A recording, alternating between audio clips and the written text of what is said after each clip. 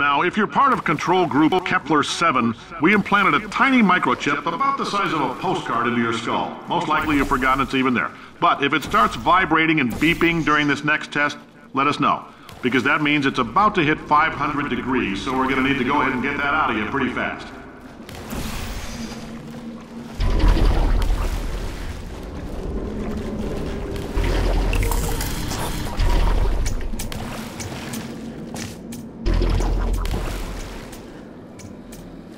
I'm telling them, keep your pants on. All right, this next test may involve trace amounts of time travel. So, word of advice, if you meet yourself on the testing track, don't make eye contact. Lab boys tell me that'll wipe out time. Entirely. Forward and backward. So, do both of yourselves a favor and just let that handsome devil go about his business.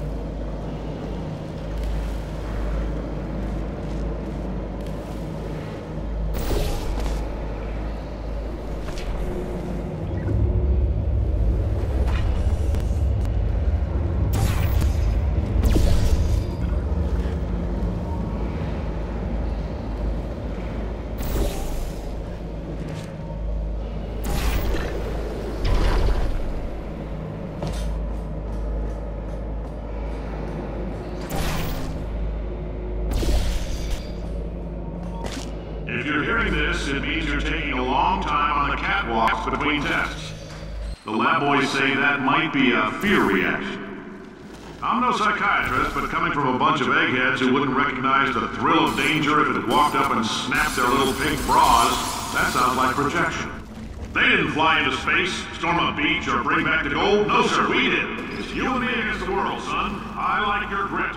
Hustle could use some work, though. Now let's solve this thing.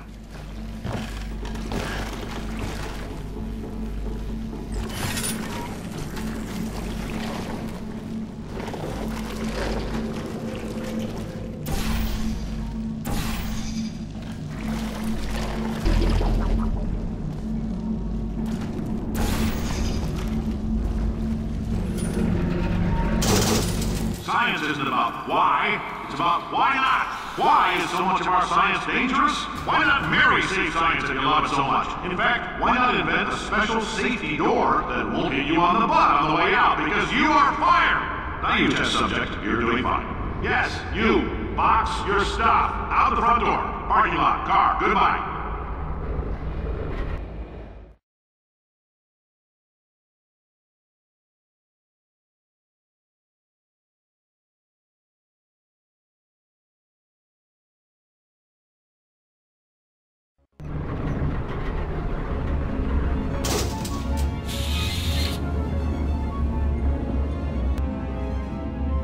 Congratulations! The simple fact that you're standing here listening to me means you've made a glorious contribution to science. As founder and CEO of Aperture Science, I thank you for your participation and hope we can count on you for another round of tests.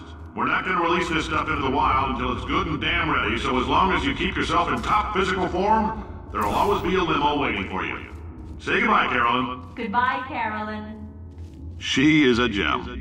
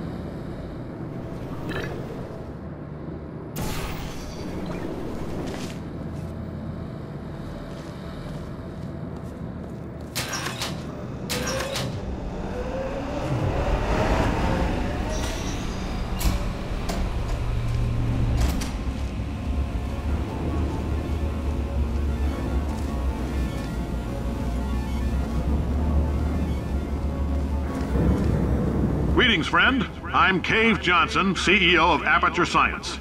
You might know us as a vital participant in the 1968 Senate hearings on missing astronauts. And you've most likely used one of the many products we invented, but that other people have somehow managed to steal from us. Black Mesa can eat my bankrupt... Sir, the testing? Right. Now you might be asking yourself, Cave, just how difficult are these tests? What was in that phone book of a contract I signed? Am I in danger? Let me answer those questions with a question. Who wants to make $60 cash? You can also feel free to relax for up to 20 minutes in the waiting room, which is a damn sight more comfortable than the park benches most of you were sleeping on when we found you. So, welcome. Oh, hi. Say, you're good at murder. Could you, murder this bird for me? Oh, thanks. Did you feel that? That idiot doesn't know what he's doing up there. This whole place is going to explode in a few hours if somebody doesn't disconnect him. I can't move, and unless you're planning to saw your own head off and wedge it into my old body, you're going to need me to replace him. We're at an impasse. So what do you say? You carry me up to him and put me back into my body, and I stop us from blowing up and let you go. No tricks. This potato only generates 1.1 volts of electricity. I literally do not have the energy to lie to you. Even if I am lying, what do you have to lose? You're going to die either. Ow! You stabbed me! What is wrong with you? Oh, do you have a multimeter? Never mind. The gun must be for magnesium. It feels like I'm outputting an extra half a volt. Keep an eye on me. I'm going to do some scheming. Here I go.